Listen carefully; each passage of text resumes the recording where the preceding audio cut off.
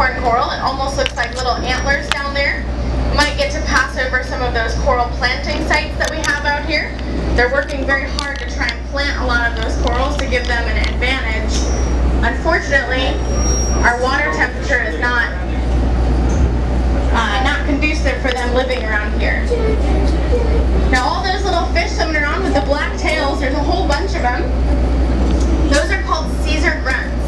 Now those little grunts do have two little bony platelets in the back of their throat that they use to dig around in the earth, that they use to rub together when they become stressed out.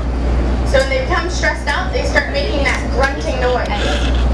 There's a black margate right here. He's got those strong pectoral fins here in the back now, kind of swimming around with those little yellow ones. Those are our schoolmaster snappers.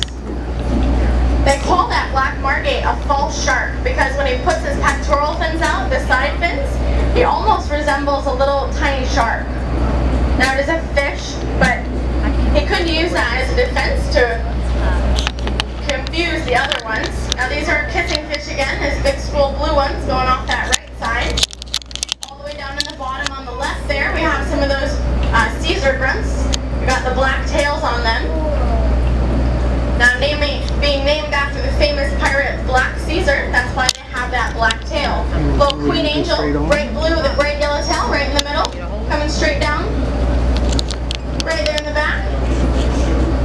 Bright blue fish with a bright yellow tail. And then the yellow fish with the two black stripes on his face, that's our pork fish. Now they say if you fillet him open, it looks like a pork chop and tastes like a pork chop too. I don't know, I have never eaten the pork fish before, it's not very common around here, but could also look like two pieces of bacon right across his face.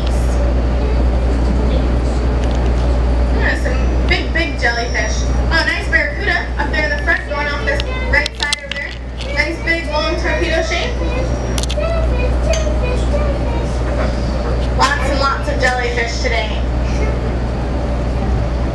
Now keep your eyes open as we're going over these big sand areas. Occasionally we get those stingrays. They like to bury themselves up underneath the sand so that it's very difficult to spot them. Now our stingrays are also nocturnal predators, so they feed during the nighttime hours. So right around this time of day, they start to find a nice big open sand area to bury themselves underneath so that they are disguised from any of the sharks, any of their predators throughout the daytime. There's a nice big brain coral right here. We got a diver off the bow. It's off the port bow. You got your divers clear, Cap. This is a nice brain coral off to the right side over there, kind of a yellowish color. Those brain corals almost look like big boulders down there. You'll see the grooves in the top of them that make it look like that nice more to the center. brain kind of structure.